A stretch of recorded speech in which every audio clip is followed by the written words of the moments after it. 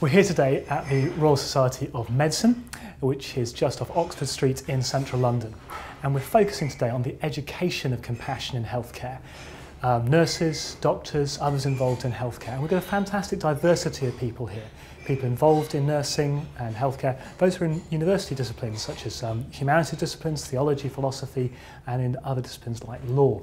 And we're focused on questions like, what is it that will really give resilience to compassion in healthcare? How is it that we can be engaged in the education, not only of medical students, but nursing students and others working throughout healthcare, so that the value of compassion, the meaning of compassion can be really very much part of the NHS. What's really strong about the day is, as I said, the diversity of people engaged in the discussion today. We've had people from palliative care, from general practice, from all different areas in medicine, and we've got people from law and different humanities disciplines.